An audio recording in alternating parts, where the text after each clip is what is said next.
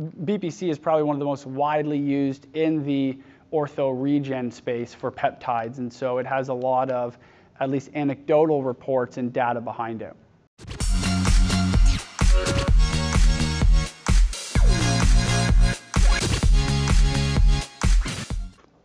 So let's hop into our peptides. So BPC-157, probably my most widely used peptide. It has a whole host of different effects, okay? It upregulates the growth hormone receptor on tendons. It stimulates angiogenesis, so it helps bring new blood flow into an area that might be devoid of blood flow. It's an anti-inflammatory, it's immunomodulatory, it increases nitric oxide production. Again, this is that pleiotropic effect. It's this whole bunch of other stuff that basically then the body can take what it needs and do what it wants with it, okay? I started cytoprotective because this is how I personally think of BPC working the most, okay? Cytoprotective basically just means it is going to protect a cell.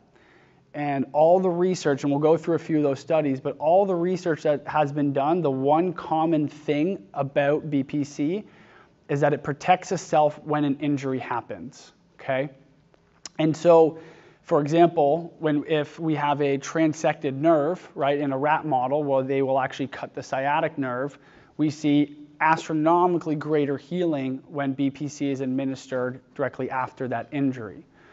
In clinical practice, I see that BPC works a lot better when we have some form of a stimulus, okay? Whether that's gua sha, whether that is cupping, whether that's prolo, PRP, or stem cell therapy. It's something that is stressing and damaging a cell further than what it is right now. So that way, the BPC can help this cytoprotection side of the equation.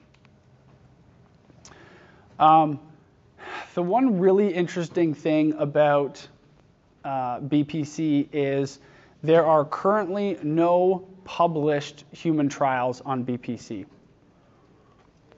And most of the research that started coming out in the early 90s was from a group of Croatian researchers. Now, the story that I've been told that I've never been able to corroborate because I don't even know how I'd corroborate it unless I talk to the authors, is that this group of researchers discovered BPC many years before their first animal trial.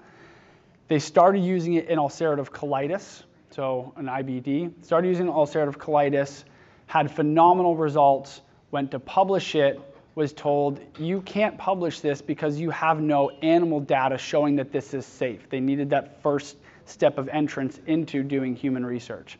So then they said, okay, we'll go back and we'll do a whole bunch of animal research. So they went on and did probably about 5 years of animal research in tendons, ligaments, nerves, cartilage, GI tract, whole bunch of stuff.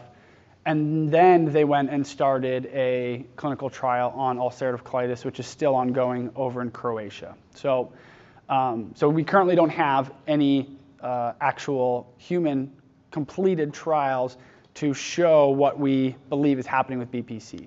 However, we do have, BPC is probably one of the most widely used in the ortho regen space for peptides, and so it has a lot of at least anecdotal reports and data behind it. But when I'm talking with patients about this, I'm always upfront about that because I think it's important for them to have that consent before they make that decision. And obviously the question of, well, is this even safe comes up quite a bit.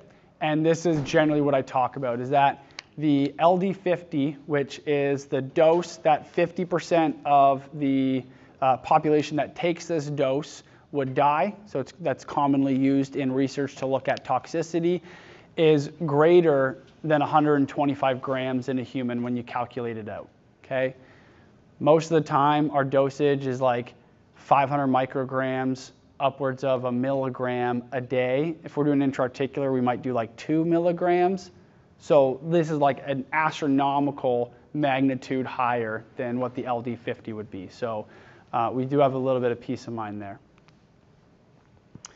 This here was the first animal study. And again, you'll always, unless I forgot it on the slide, but almost every slide I'll include what type of research it was, so that way you guys don't walk away thinking all this was human research, when in reality, this was rat research. So here's the first study, 1993 on BPC.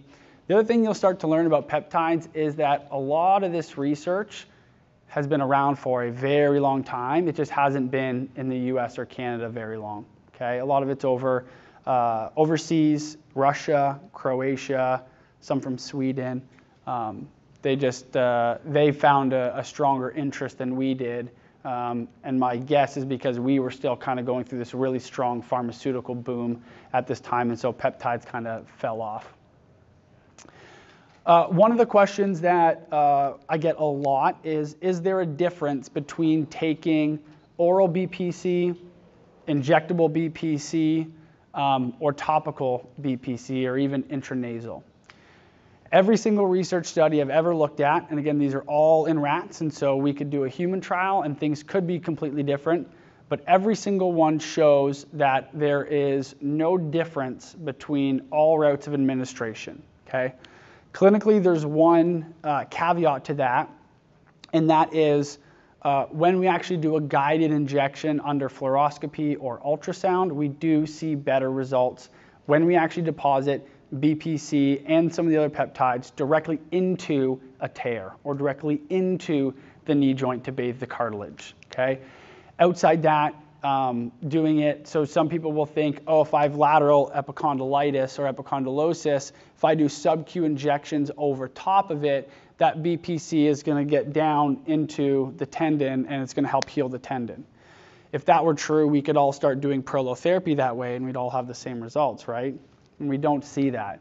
What happens is you do it subcutaneously here and the bloodstream will pick it up within a few seconds of that being sub-Q, and it won't dive down deep into the tendon. And so doing it sub-Q here, no difference than sub-Q in the belly or the glute, and then all the research studies show no difference between the different routes.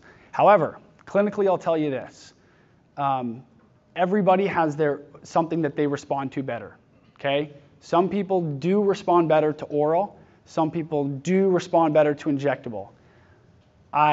The only way I have been able to kind of figure out how to guess which one might be right is what the patient's gut says. So I trust the patient's intuition. If a patient comes and says, you know what, I think I'm going to have a better response with oral versus injectable, then I say, all right, we're doing oral, or vice versa. If they don't have a preference, I generally just tell them to do oral because you don't have to worry about syringes and needles, and it's just a nice, easy oral capsule. BPC is one of very, very few peptides that are orally available, okay? You guys might see, once you go home and you're all excited about peptides and you go online and Google, you might see some different peptides that different companies have made that are in oral capsule form. The one that comes to mind that is a new recent one is a thymosin beta-4 frag, or a fragment of TB4 that's in an oral capsule. Those peptides are generally not stable in gastric juice, okay? The reason that BPC is stable in gastric juice is because BPC in us is naturally found in gastric juice, okay? So it's already stable there because that's where we produce it and that's where it resides.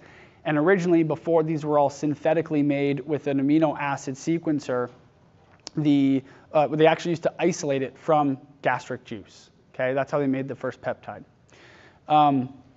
So in terms of this study here, again, this was a traumatic nerve injury, so they transected the sciatic nerve, and they saw an improvement in axonal regeneration.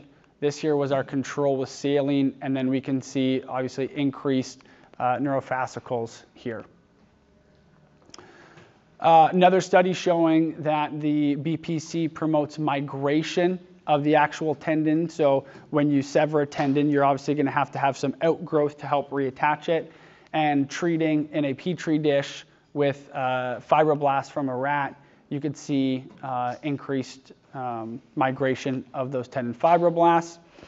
Here's another one that I actually find really interesting, which is the BPC seems to increase the expression of the growth hormone receptor on tendons, okay? We know that growth hormone and and by consequence IGF-1 are important for healing. And so this is one of those mechanisms that I was telling you about where it's like, hey, this is not trying to force a pathway. This is more so like trying to help augment what the body is already trying to do, because we know that injured tissues already upregulate their growth hormone receptor, and BPC just helps augment that, does it a bit quicker and a little bit stronger. So now the growth hormone that you have floating through you can help to increase the healing. And then because of this, when we start stacking peptides, right, BPC and our growth hormone secretagogues, which we'll talk about in a bit, can be beneficial. So here's the good stuff and the reason y'all came. Here's how I dose it, okay? So we have our non-procedure dosing, and then we have our post-procedure dosing. Generally for non-procedure dosing, I'm doing 500 micrograms oral or 300 micrograms sub-Q. Those are the equivalent doses, okay? Obviously we get better absorption with sub-Q, so the dose needs to be less. So those are where we have the equivalent. We're going to continue that. We're going to do it minimum 4 weeks, and then we continue if we have improvement.